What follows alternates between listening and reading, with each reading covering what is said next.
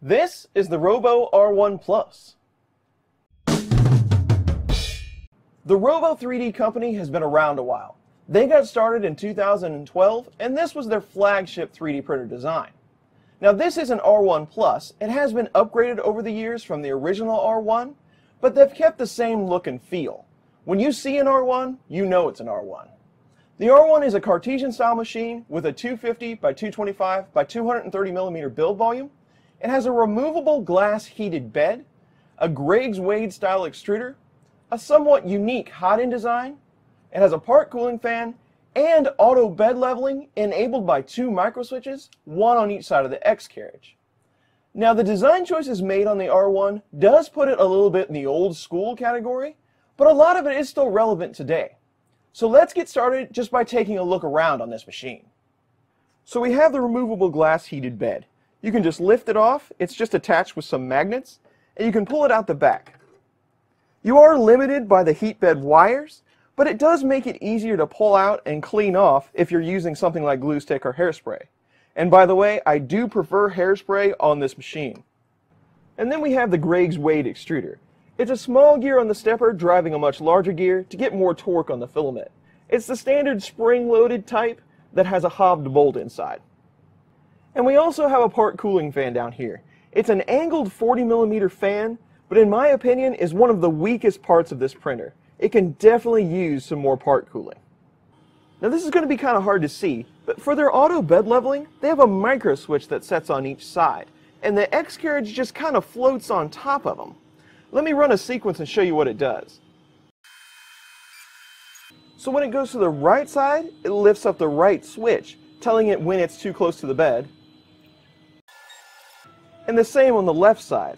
It'll lift up that switch and untrigger it and tell it when it's hit the bed.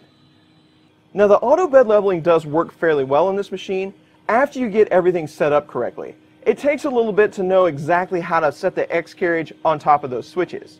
But the Y carriage does have just enough play in it where the auto bed leveling can sometimes be unpredictable. Now you might have noticed that this printer doesn't come with an LCD screen. You can order one from Robo as an add-on, but by default, it's not going to have one. So to use this printer, you're either going to have to tether to your PC or use something like Octoprint. Now I use Octoprint pretty much exclusively, so it didn't really bother me any, but that's definitely something you're going to want to know going in. Now the biggest things I like about this machine are the auto bed leveling and the build volume. Although the Z volume does get cut back quite a bit by the printer's design. So as you get closer to the top, the filament can bind as well as the wires and cause prints to fail. But as long as you're not printing anything really tall, that's not an issue. Now one of the things I really don't like about this machine is some of the noises that it can make. Now I'm not sure if you can hear this or not, but sometimes when you home the printer or when the print is finished, the fans that are riding on the hot end carriage will resonate onto the bed and then through the case and cause this really annoying whine. Other than the noise and it needing some more part cooling, this is a pretty nice 3D printer and fairly well designed. Now I did order this one as a recertified unit, and all it came with was the printer and a small spool of filament. No power cord, no USB cable, no SD card, nothing else. So I did contact support via their website to ask them if this was usual, and I never received a reply via email. However, I did call them a couple weeks later, got right in on the phone, got my questions answered, and that was that. So support has been fairly good. Now let's take a look at what's actually inside this machine. So when you pop the bottom access panel off, this is what you're dealing with. Your standard 30 amp 12 volt power supply, standard NEMA 17 stepper motors. You have a breakout board for your full-size SD card that's cabled to a ramp shield, but has a genuine Arduino underneath it. The ramps does seem to be populated with some A4988 stepper drivers or something close to that. You do get all 5, but they're using the usual second extruder position for one of the Z motors. So each Z motor gets its own driver. So that's a tour of the printer, but how's it print? And I have to say right out of the box, it did fairly well. This is the very first Benchy that we printed on the live stream. The Benchy came out pretty good. You can see it does need a lot more part cooling for those overhangs, but all in all, I'd rate it about a 7.